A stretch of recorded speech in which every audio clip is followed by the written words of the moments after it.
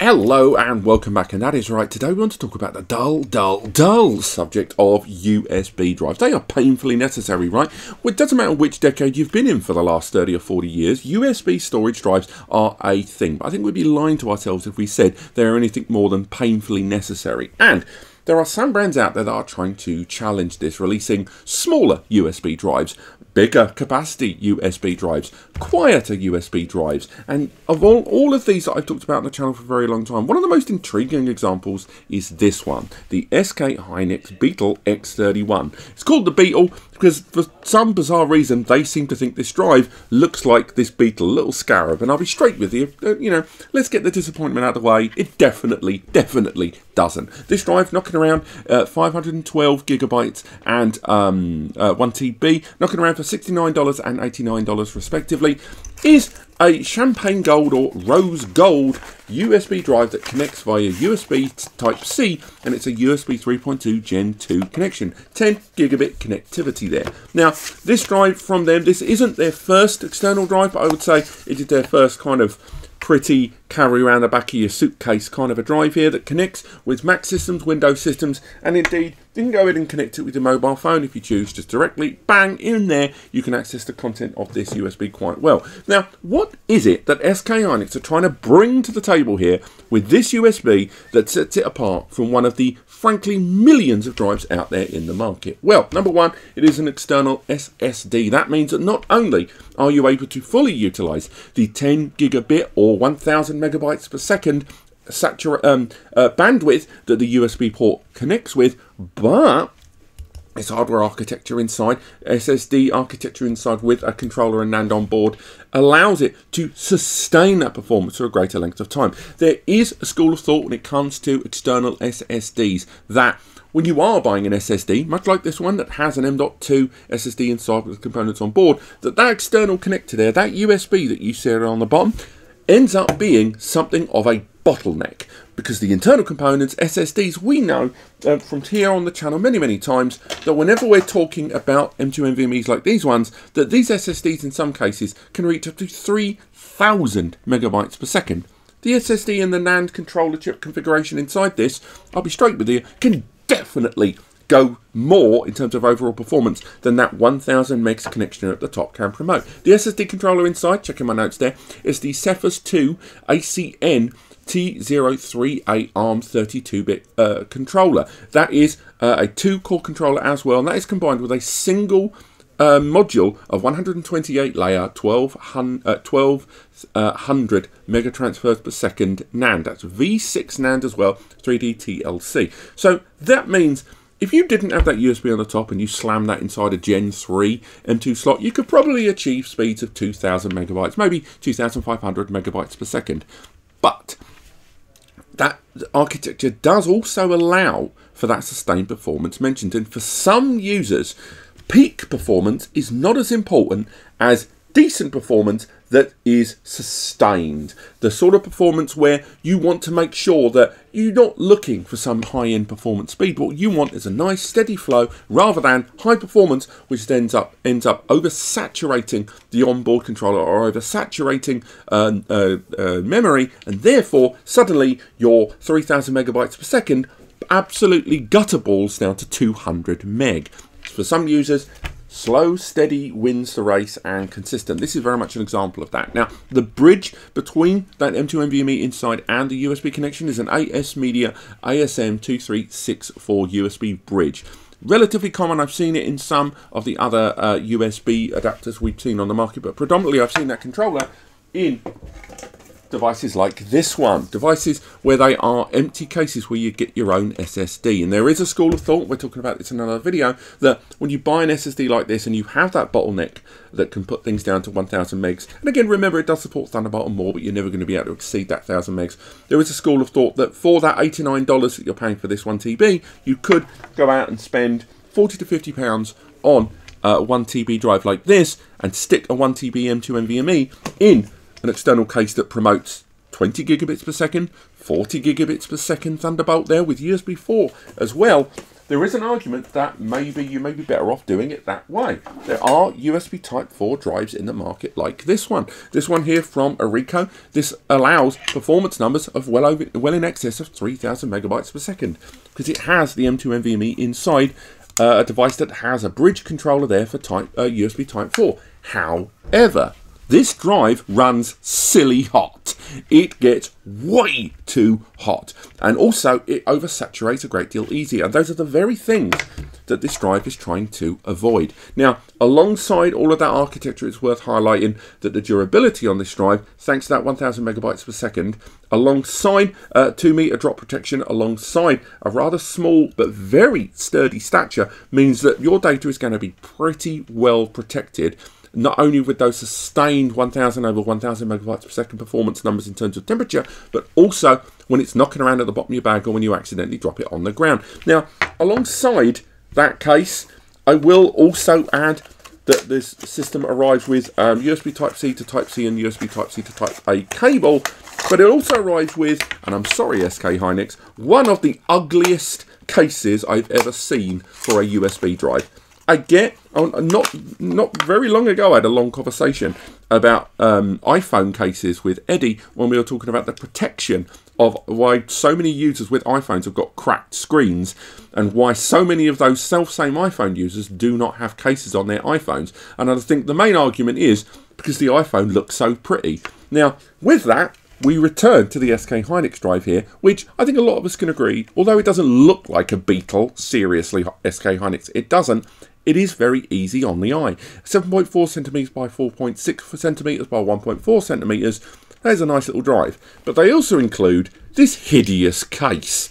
And I think most users, myself included, and I protect everything you can see. I've got a big chunky phone case there. I would still say that if I bought this drive, part of my reason for buying this drive would be based on aesthetics. And that case is ugly as all hell. There's going to be users that can use it. I just don't happen to be there. I like that they include it. I like that the USB cables are of very sufficiently high quality as well. Very good quality there. But I think they would be lying to themselves if they thought anyone is actually going to use that rubber casing. But that's enough jibber jabber. Let's head over to the test machine and put this USB drive through its paces and actually see if that sustained performance can actually live up to the rep. Benchmarking this drive is going to be ever so slightly different from other SSDs that we've reviewed on the channel. This is indeed an external USB SSD, and although it has got that great performance there, if we move that down, of 1000 megabytes per second up and down, ultimately a gigabyte per second, it's worth remembering that that is because of that USB interface, and almost certainly the NAND inside on that custom board, that little 2230 or 2242 M2 NVMe inside this casing, is probably capable of a little more than that. So this is going to act as something of a bottleneck. Not a big deal, because let's face it, if you're going to be using an external drive, you're locked in on your external connections, and unless you're going to be utilizing a Thunderbolt port, then you're never really going to get higher than this connection on a lot of modern PCs. Nonetheless, I think there is something to be said against paying $134 for 1 TB of SSD storage, when right now, for 1000 megs, that's only twice that of a SATA SSD. That's quite a lot of money for a 1 TB, and a lot of it is going to be paying towards the case, that little micro case, which is going to have to be heavily reliant on heat dissipation as well. So what I wanted to show you there on screen immediately was the temperature when we concluded the tests on this drive. It did go up. The highest it got to, I believe, was 41 degrees. Refresh it there. We'll perform some live tests as well in just a moment. Ignore that one, that's the Seagate drive. You can see it's gone to 36, and we'll be putting it through a few more paces. Now, while it does, before we start that, it's worth talking about the testing that we performed thus far, utilising Crystal Disk, and again connected to a USB Type-C Thunderbolt 4 port on this test rig, but of course throttled down to USB 3.2 Gen 2. You're able to see that sequential performance at 1 gig, 4 gig, 16 gig, and a 64 gigabyte test file transferred to and from this system. We can see that we fully saturated that level of connection. We're there with an average speed there of 1 gigabyte per second, with the IOPS being fairly respectable all the way through. IOPS is always something that's a little tougher to measure on an external USB drive because there is certain latency and friction issue to take into back, but nevertheless, these are some good numbers there, even on the mixed performance. But again, we are still talking about some NAND flash inside there that without the USB bottleneck could probably go higher than these numbers anyway. So moving away from those, if we go on to something a little bit more thorough, we go on to something like AutoDisk Benchmark. In AutoDisk Benchmark I did a 1/4 of a gig, 256 megabyte test, and again, full saturation throughout. Same goes for the 1 GB test file there, full saturation all the way through. Once again, just proving that the only thing keeping this drive down is that USB 3.2 Gen 2 connection. Now, what we're going to do is start by running AJA. AJA, we're going to run it here. We're going to go for a very dense 5K red test file there. We're going to go for a 1 GB test file. We're going to make sure that we're selecting the E31, that X31 drive I should say, and we're going to start that testing. We've done that quick test there, and as you can see, full saturation there, not a huge surprise. And if we refresh that temperature, it takes just a few seconds. We'll probably see that although the temperature was 36 earlier, if we look at it again, oh no, it's actually done very well to maintain that temperature. But what about if we go in? Forgive me, a bit of a cough at the moment. We go for a continuous run, click OK, and this time we're just going to constantly bombard a read-write action on this drive while AJA continues to create that file over and over again. And what we're going to do is just now refresh that temperature there, because almost certainly this drive is going to start hitting those highs. It's at 36, we'll refresh it in about 10 seconds time. But I'll be straight with you, I thought even after a brief period of 1 GB test files over a 1 GB external USB connection, even after 10 seconds of repeated use, I expected that temperature to already be in the 40s. Let's refresh it again and see how that drive is cooking. Let's try it again.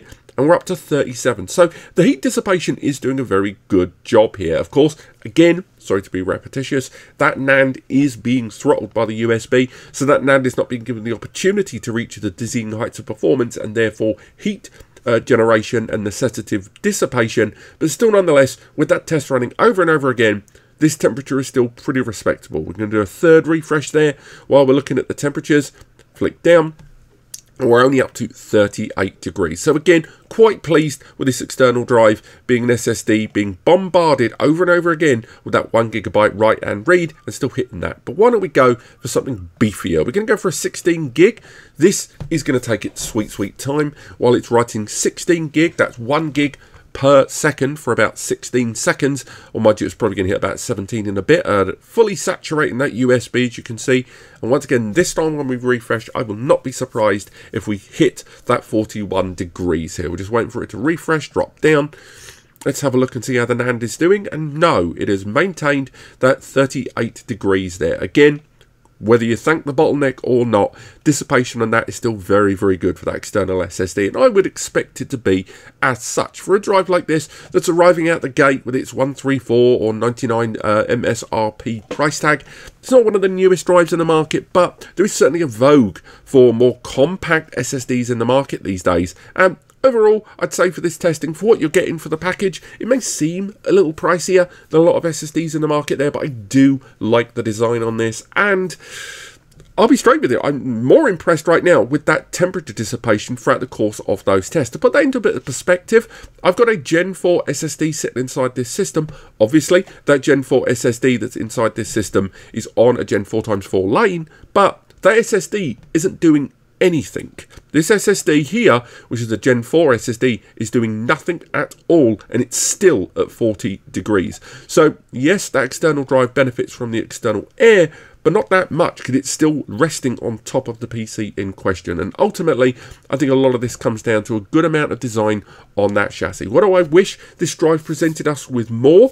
I wish there was some client tools. Updating the firmware on it wasn't the most straightforward.